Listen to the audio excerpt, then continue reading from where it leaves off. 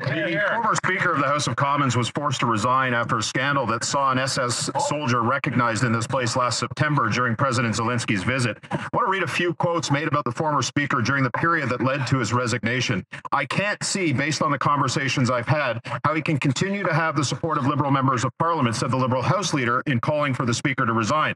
"What happened on Friday is completely unacceptable. It was an embarrassment to the House and Canadians," said the Foreign Minister. Yet last week, after months of denial, written evidence in an email came to light that the Prime Minister did, in fact, invite the same SS soldier to a government reception in Toronto. So where is the same condemnation for the Prime Minister from those cabinet ministers and Liberal MPs who threw the former Speaker under the bus? The Prime Minister and his office are guilty of the exact same sin as the former Speaker, and because he is, he deserves the same punishment for embarrassing our nation once again. Like the Speaker before him, the Prime Minister needs to resign. The contemplation of resignation by an individual, driven by strong moral values, accountability, and leadership integrity.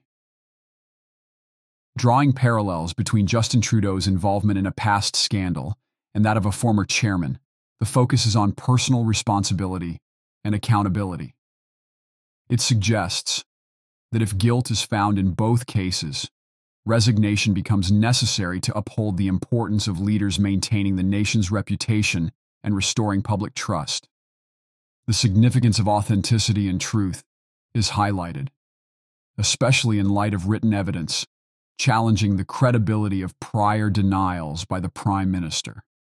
The article underscores the importance of consistency in condemning misconduct, regardless of political affiliation, and notes the hypocrisy and reactions from Liberal Party ministers and lawmakers towards the former Speaker versus Justin Trudeau.